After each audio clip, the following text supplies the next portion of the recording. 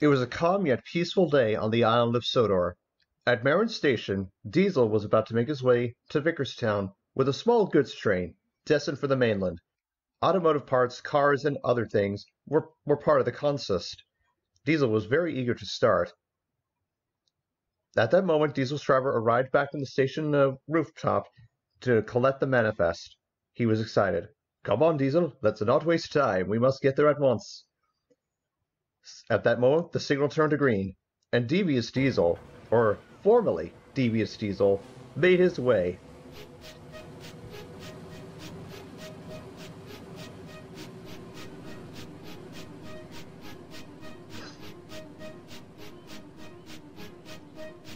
Endeavorous Diesel made his way. The cars didn't complain, but they decided to play some tricks. They soon made up to the reverse top of Henry's Hill.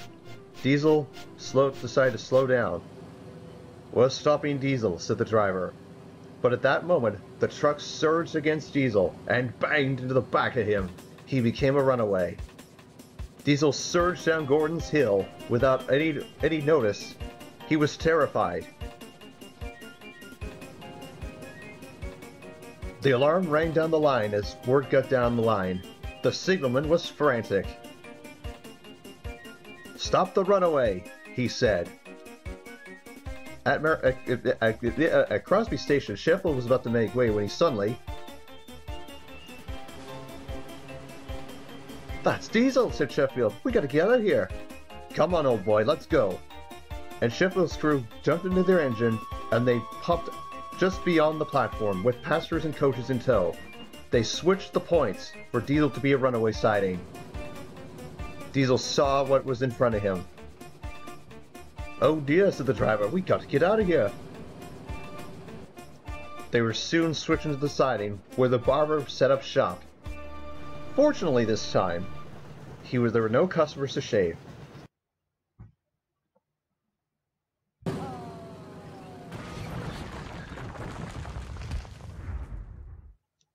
Luckily no one was hurt, but a dreadful draft came through the building.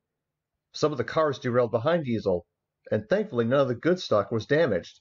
Diesel felt embarrassed. Thankfully his driver jumped clear before the crash. There was a lot of confusion and delay. "Are you all right, Diesel?" said Sheffield, who called out from behind. "I think you might be injured," said the drivers and firemen. "Let's go get some help." The passengers were badly shaken, and the coaches were very terrified. It was very reminiscent of Duck's accident many, many years ago. "Don't you worry. I just called, and an engine with the breakdown train will be coming its way," said the signalman, "so stay tight."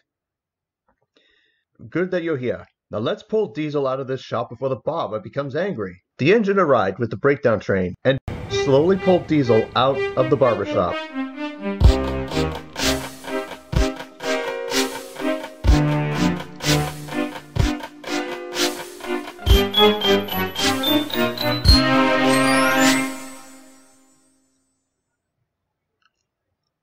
Diesel was surprised. He didn't imagine this happening to him. "Diesel, I am surprised you decided to go for a shave. It's ironic that I sent you away and Duck had this accident many years ago." "What a coincidence, Diesel." "A shave for a Diesel, no less."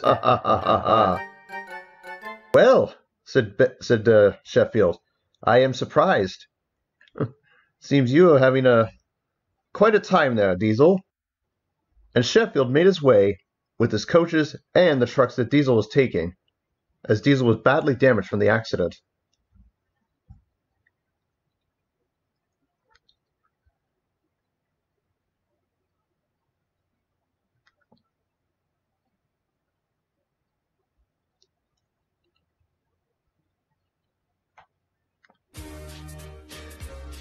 Diesel had a lot to think about of his funny incident with the barbershop.